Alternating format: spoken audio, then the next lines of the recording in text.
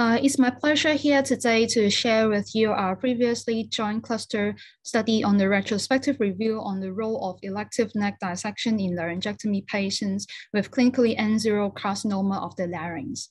So for some background, according to the Hong Kong Cancer Registry, there were 181 cases of newly diagnosed laryngeal cancer in Hong Kong in 2019. And total laryngectomy has been a common procedure for treating locally advanced laryngeal cancer or as a salvage surgery after failure of organ preservation treatment. Neck dissection is usually done together with total laryngectomy, as the presence of metastatic lymph node disease has great impact on the survival and oncological outcome.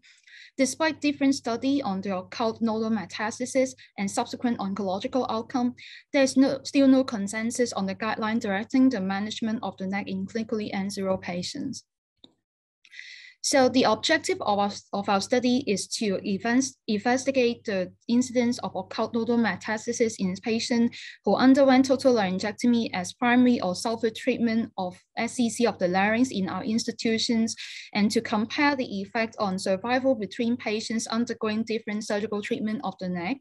Furthermore, we wish to identify possible predictors for occult nodal metastasis, and we aim to make reasonable conclusion in the role of elective neck dissection in the study cohort. So a retrospective review of 10 years was performed in patients who underwent total laryngectomy and NTWC and HKWC between the year 2008 and 2017. An electronic record of consecutive patients being treated with the diagnosis code of carcinoma of larynx and the procedure code of total laryngectomy were obtained. And patients' data were reviewed. Only patients with clinically N0 disease were included. Exclusion criteria include those patients who had no preoperative imaging, tumor other than SCC, and history of SCC of other head and neck regions. So we totaled of 77 patients were included in the study, and 34 patients were excluded due to the following reasons. Clinical data of the patients were reviewed. Tumor are restaged according to the AJCC TNM 8th edition staging system to maintain consistency of the results, and the outcomes are reviewed. Survival analysis was done with Kaplan-Meier method and log-rank test, and chi-square test and Fisher-Exact test was used for correlation analysis, and a p-value of less than 0.05 is considered as statistically significant. So here are the results. Most of the patients were male, and the mean age of 68.2 years old, and 64% of the patients had total laryngectomy as a primary treatment, and 36% of the patients had salvage laryngectomy.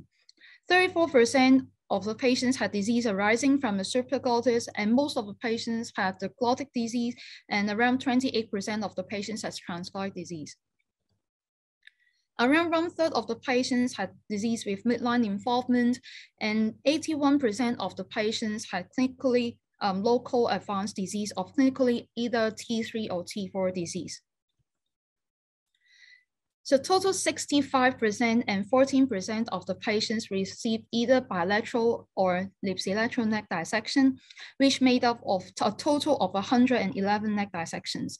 And 21% had no neck dissection. However, 2 of them underwent excision of bilateral level 2 lymph node biopsies, and therefore the pathology results were included for further analysis. There were 13 patients had occult nodal disease, which was around 20%. Contralateral involvement was positive in 2 patients, which was around 4% only. So the whole study cohort has a 5-year overall survival rate of 64.6% and a median overall survival of 77.9 months. And the 5-year disease-free survival rate was 72%, and there was no significant difference in both overall and disease-free survival comparing different neck treatment as shown on these survival curves.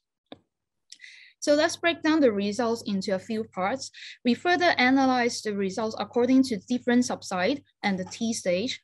And we also want to know whether there are any difference in the results in primary and salvage treatment. And to study the group of the patients without adjuvant treatment postoperatively, then we will go through the 2 patients who had contralateral lymph node involvement. So for the subsite, In view of the reported difference in the rate of occult metastasis based on the subsite and the extent of the tumor, subgroup analysis was done. However, there is no statistical difference noted as shown here, and the survival curves of these subgroups also show no significant difference in the effect of neck dissection on the survival. So as clinical tumor stage is important for preoperative planning in our practice, the effects of clinically early and advanced disease group were separated for analysis on the correlation with occult nodal metastasis. And it was found to be nearly of clinical significance with a p-value of 0.057. The advanced disease group is separated for survival analysis, and there are 49 patients in the group who has neck dissection done, but then the local regional recurrence rate and the disease-free survival were not significant in the different neck treatment groups. Total laryngectomy was done for both primary disease and as salvage treatment in the post-treatment failure patients, and therefore subgroup analysis was done for the groups, and only one patient in the salvage group had positive nodal involvement compared with 28.6% of the 42 patients in the primary disease group with a p-value of 0.045. But then despite the significantly higher rate of occult nodal metastasis in the primary disease group, there was no significant difference on the effect of neck dissection on the disease-free survival rate in the two groups as shown here.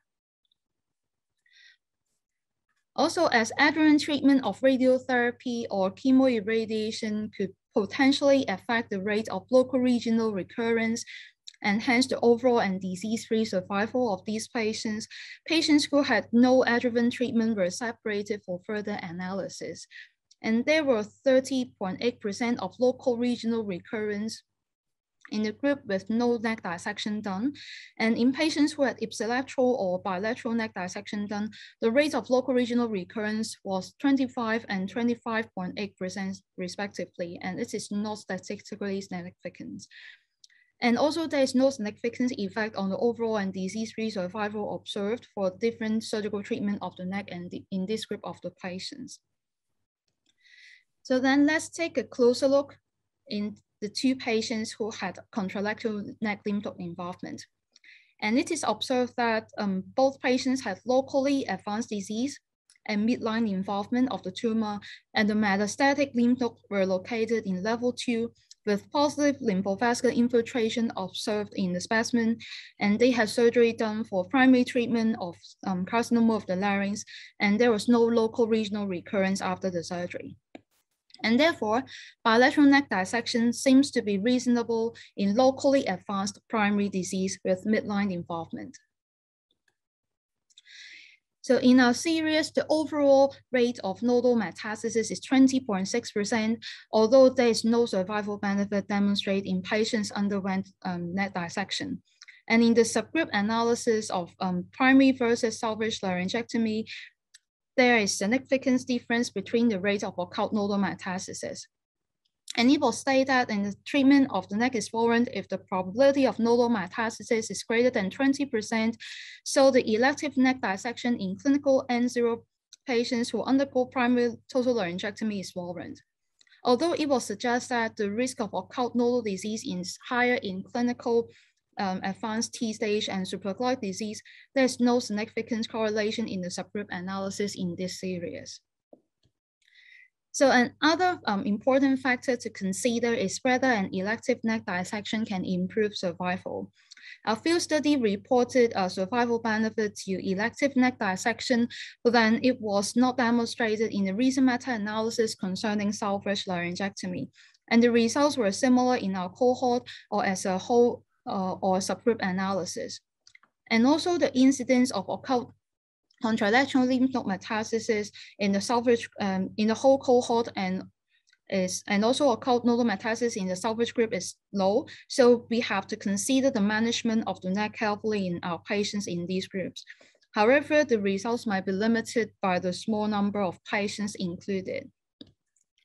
So in conclusion, the likelihood of occult nodal metastasis in clinically N0 laryngeal SCC with post-treatment failure is low in our series, and occult contralateral nodal metastasis is not common in our cohort, and midline involvement of a locally advanced disease seems to be good predictors. And therefore, the neck dissection may be during a salvage laryngectomy for clinical N0 disease could be avoided, while observation for contralateral neck might be reasonable in laryngeal tumor without midline involvement. So I would like to thank my senior and colleague for the support of the study. Thank you very much.